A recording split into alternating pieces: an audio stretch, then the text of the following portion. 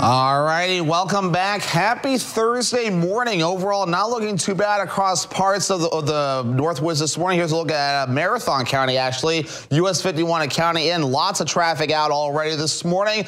And the only issue you might encounter is some areas of dense fog. But for now, I've zoomed the Skycam into the courthouse, which is still beautifully lit up since it's still dark outside. It's a calm start across the Northwoods this morning. Maybe a few passing clouds, but more so, we're just watching for areas of dense fog from Rhinelander to Eagle River to Land O'Lakes and areas further off towards the east, and even in parts of the UP, they're dealing with areas of dense fog this morning. That will all go away as we get some sunshine out and about. But for now, we are watching some active weather on the way across parts of Minnesota. Showers and thunderstorms developing here this morning, tracking from the south and west going to the north and east. Again, very scattered in nature. They will be weakening as they move in our direction, but an isolated storm or two or three could move in later on today, so that's why we have a slight chance in the forecast. The main area of low pressure is moving into parts of Canada now, but of course it's stretching across other parts of Canada and the parts of Minnesota, Iowa, and also in the parts of Missouri. So here's kind of the bigger picture,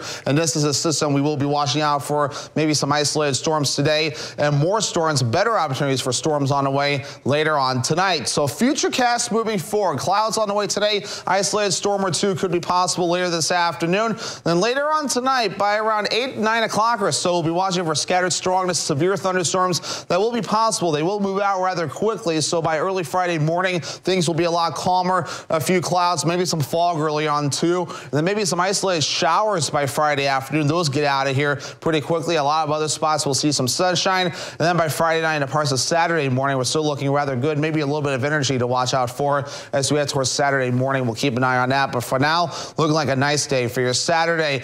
As for the severe threat, there's that slight risk here for the areas highlighted here in the yellow. That could mean large hail and damaging winds, maybe an isolated tornado for those areas. Our threat's a little bit lower at the darker green, where a marginal threat is up, so gusty winds and hail still a possibility along with heavy downpours, so we'll keep an eye on this threat coming up later on tonight. But for now, we need rainfall. We've been abnormally dry in our neck of the woods lately. In fact, a lot of the U.S. dealing with some kind of drought right now, and we will have a new drought monitor coming out later on today, and I do expect it to actually get worse across our neck of the woods, but for now, still showing abnormally dry across parts of Wisconsin and also in the parts of the UP. But fortunately, there is some rain in the forecast, which is good news. We have temperatures right now in the lower 60s in Minocqua, other spots in the lower 50s like Eagle River, upper 40s and Land O'Lakes, some more 50s further down to the south, and warmer temperatures further off towards the west. Our average high temperature keeps ticking down at 68 degrees. We'll feel like summer for a few more days today, tomorrow, and a Saturday in the upper 70s to lower 80s. Then by Sunday and beyond, we'll be in the middle to upper 60s, about average for this time of the year,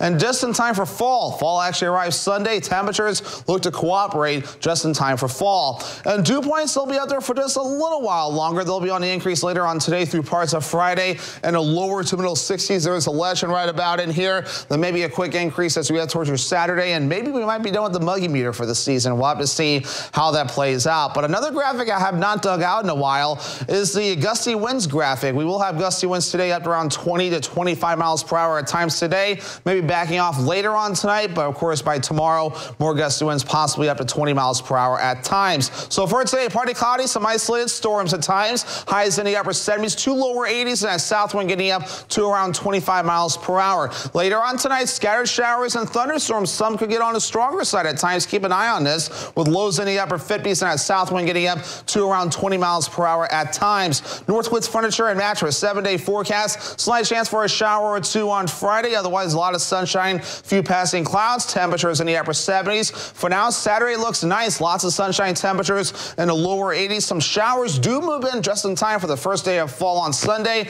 Those showers continue Monday to Tuesday as we cool off. And then Wednesday, partly cloudy and still rather cooler.